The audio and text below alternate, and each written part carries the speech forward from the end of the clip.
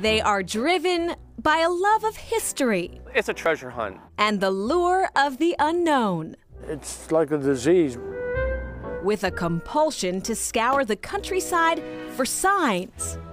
It's not exactly a competition, but that is marker number 3,479 for me. That's right, folks. You know these historical signs that pop up in random spots? Well, it turns out they have a little-known cult-like following.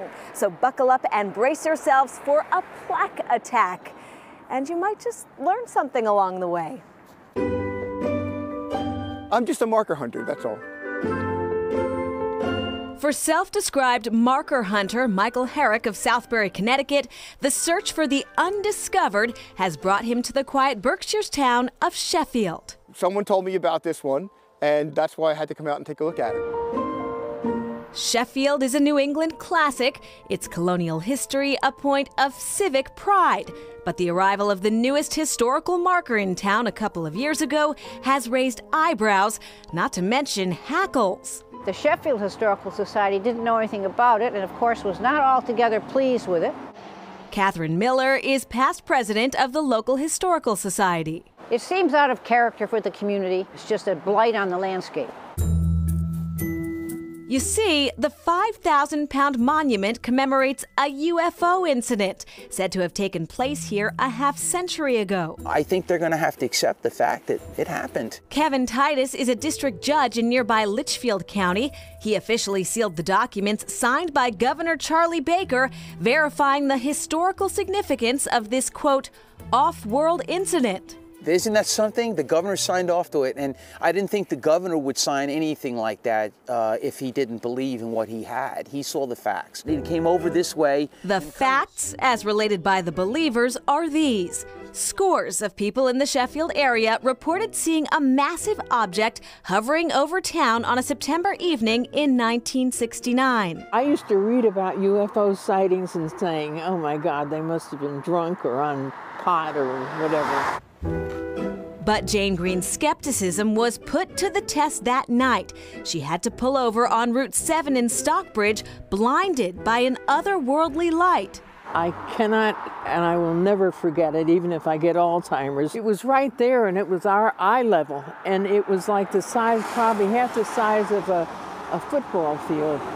It was huge, it was metallic, and it had lights. Tom Reed, owner of a modeling agency and the prime mover behind the monument, now lives out of state. But he was 9 years old the night he and his family say they saw the giant object over a nearby cornfield. All of a sudden, they looked over around here to their left side, and the so-called UFO was just kind of hovering about over here. The UFO monument has drawn several TV shows to Sheffield, and a feature film is in the works.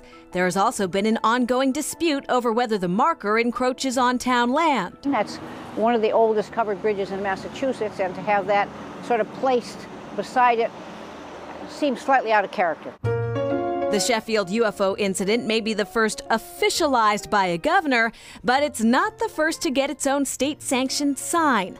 The state of New Hampshire has chosen to mark the spot in the White Mountains where Betty and Barney Hill claimed they were abducted by aliens in 1961. Every time I saw a marker, I found something that was awesome every day. The Betty and Barney Hill marker is just a few miles from Michael Bruno's home in Bethlehem.